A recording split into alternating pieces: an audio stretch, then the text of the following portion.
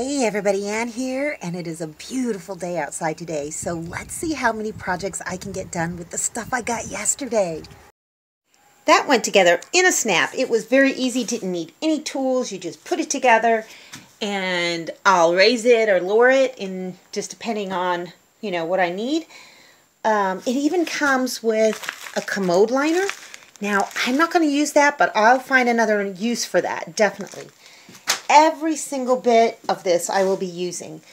That box is going to get shredded and used for kindling. It came with some really nice plastic bags that I can use for trash and a nice big bag. I even saved these twist ties because I'm always looking for like a bag of something to twist off, and those are some really nice strong twist ties. So there we go. That's what it looks like. Now it comes with a little pot. I'm not going to be using that pot, but you know what? I was going to buy a wash basin just to kind of, I have a bucket for my water, but if I just wanted to kind of like wash something, or I can even use that to wash dishes, comes with a little lid over it. Shoot, I could even turn that into a planter. Ha! There we have it, folks. And you know what? I don't think I even need to use this, but I've got another use for that, and I'll show you in a little bit. But there you go. I've got my little compost material, bulk material over there, and some toilet paper and a plastic baggie. I've got the bucket right underneath, and it's centered underneath so that stuff will go right on in. Cover it up. I found that the most comfortable for me was on the lowest height setting. So this is going to be perfect. And once I stop using leaves and pine needles and whatnot, and get mulch, because the mulch will completely eliminate any odors. Now, there's very, very little teeny tiny odor with the leaves and whatnot. They just don't seem to, cover it up as good, but just the cheap mulch, I'm going to get a big bag of that, and I'm going to put it right over there, and it's just going to smell wonderful and earthy in here. It just gives it like a woodsy smell. So it is absolutely perfect. Perfect, perfect. There's just, I know, that's gross looking down into the toilet. But, alright, so the next thing I'm going to do is use the tarps to make a enclosure enclosure in here. I'm going to use this stake here. Hopefully put it right down here. And try and make a little privacy thing just using tarps. So let me see if I can get that done. And there it is, ladies and gentlemen, my homemade potty stall, outhouse, whatever you want to call it. I just used one 8x10 tarp. I used some, I actually used some drywall screws. And like you can see up here, I used the grommets. I wanted to be able to take this down easily if I wanted to. And I just put them up there and use the grommets to kind of secure them. Here's the little door. You just unhook. Oops. Go in and do your business. And you are in complete privacy. You can't see anything with it that close. I had thought about putting a part of the tarp up here too, but you know what? I didn't have to, and this way it worked just fine. It still gives it a little bit of ventilation through here. If this tarp messes up, I can always put another tarp there. But it works. It's going to be great. The little blue bucket is underneath there, and up there you can see I just put it through the grommets so that I can easily take it down. I may secure this side a little bit better. I don't know. Nah, I don't think I need to. Honestly, I think it's fine. I've got the brick holding it down in the bottom there, and then the potty itself kind of holds this part of it. And for this part, I just got another one of the long thingies. I don't know what it used to be. I think it was maybe part of a sliding glass window or something. Pounded it into the ground, and I did put a little sock that I found over the top of it because this part's kind of sharp and I didn't want it to cut a hole in that. And then just another drywall screw there and a drywall screw there. So I can take this down very easily if I need to. And there's plenty of room. See, I'm going to sit down right now. And I've got plenty of space between me and the tarp. So I think this is great. I'm pretty proud of it. And when you come in, of course, you can close this better if you want to. I probably won't. But, haha, there she is. My little outhouse with one tarp. Yeah. And just so you can see the rest of the shed, I did kind of clean it up a little bit yesterday. And then I started getting prezzies and I got distracted. But I went ahead and put together that shelf. Why not? You know what? It's dirty. I can clean it off. I've just got a few things stored on it. I put the bucket on top of that little thingy. In fact, I've got several of those. I've got a bunch more of them over there. And I'm thinking that I can use those on the floor of my cabin if I get a wood-burning stove. You guys let me know your thoughts. One tarp down, 7 more to go. I can't wait for my next projects. I brought the worm bin out here. There's a cooler. There's nothing cold in it. And, yep, so there we go. That's my shed. Right on. And this, ladies and gentlemen, is my wood pile. All I did is put the tarp down. Nothing magical about this, except for it makes me feel magical. And there's a couple old pallets underneath there.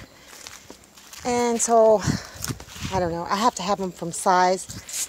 This one needs to be cut shorter, but I'm just leaving it for now. Yeah, varying different sizes. I leave these long ones out here because I may use them for garden stakes.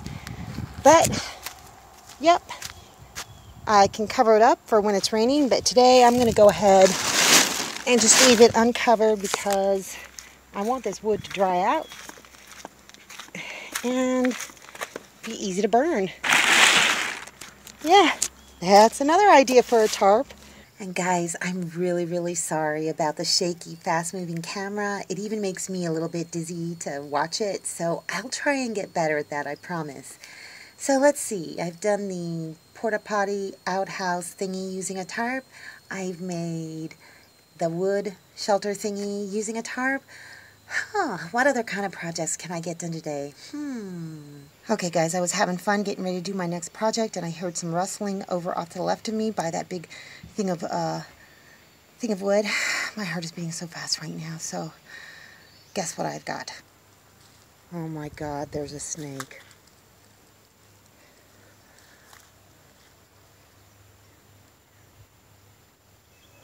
Shit. It's right over there. I think it went into a little hole. I've been wondering what I've been hearing over here. Oh my gosh. And I am just so sorry, but this is the only footage where I actually captured the snake. You can see it there right in the middle. And all the other footage, I must not have hit the record button, but I took a few still photos from the screen grabs. That's one good one.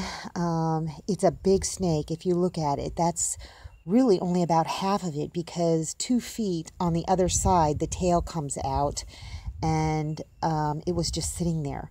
So I don't know if this is a water moccasin, if it's a cottonmouth water moccasin. I couldn't see the underside of its head, so I don't know. I've never seen these. I mean, water moccasins to me, I thought that they were darker in color. I don't know. I'm hoping this is just a harmless snake. It was really hard for Mr. Lucas to be able to see it because we were out in the sun, and it was so hard for him to see it. So he wasn't really sure. It has left. It's moved on, but for days I have been sitting out on my porch, and at nighttime I've been hearing something kind of moving around, but not like a squirrel or a bird.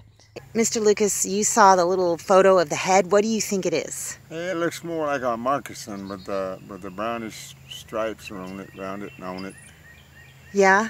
That's about as much as I've seen of it, the head of it. So what's the easiest way to kill them? Huh? What's the easiest way to kill them? You just gotta, when you see them and you got something to kill them with, kill them. Well, you brought a shovel over. I didn't see it anywhere. Yeah, I know, but what do you do with the shovel? It was probably gone. You done scared it off. Yeah. So do you just chop its head off? Yeah, just chop his head off, kill him. Or what if you have a gun? Can you just shoot it? I got a 22 in there, but all right, if I see it again. I'd probably miss it if I shot it. Yeah, but what if I had a shotgun? What if I got a shotgun? Shotgun would be better. All right. If I get a shotgun, will you teach me how to shoot it? Yeah, all you gotta do is put shell in there and boom. I adore you. Say hi to the internet. Hi, everybody. That Mr. Lucas, he is awesome. He came right over with his shovel. He's out there tilling his garden right now. Came right over with his shovel, and it says, I'll kill it with a shovel. But by that time, it had slithered away. So, oh my gosh. Okay, I was going to add something else to this video because actually something really awesome just happened. Actually, 1, 2, 3, 4 awesome things just happened, but my heart is absolutely beating 100 miles a minute, so I'm going to close this video out. I'm going to be fine. I mean, it's just a snake, right? And it's not like it's coming up to my doorstep or anything, but I'm going to get a gun. I'm going to have somebody teach me how to shoot it because I'm a terrible shot, but I'm thinking that my likelihood of hitting a critter like that, if it is indeed a dangerous one, I won't kill the non-dangerous snakes, but if we find out that that's a dangerous one, I'm going to shoot them. And I don't think I could do it with my nerves, with a handgun or a rifle, but I think my chances would be very good with a shotgun. So I'm going to start saving up. I'm going to start looking around. What do you think is a good shotgun to have? I mean, I live out here. There's all kinds of critters. At nighttime, I hear them off in the distance, and I don't know what they are. I hear some sounds and whatnot. They're probably all harmless, and they would never approach me or Betty or anything, but I want to be prepared. So anyhow, what a day. That's all I got for you. See you in the next video.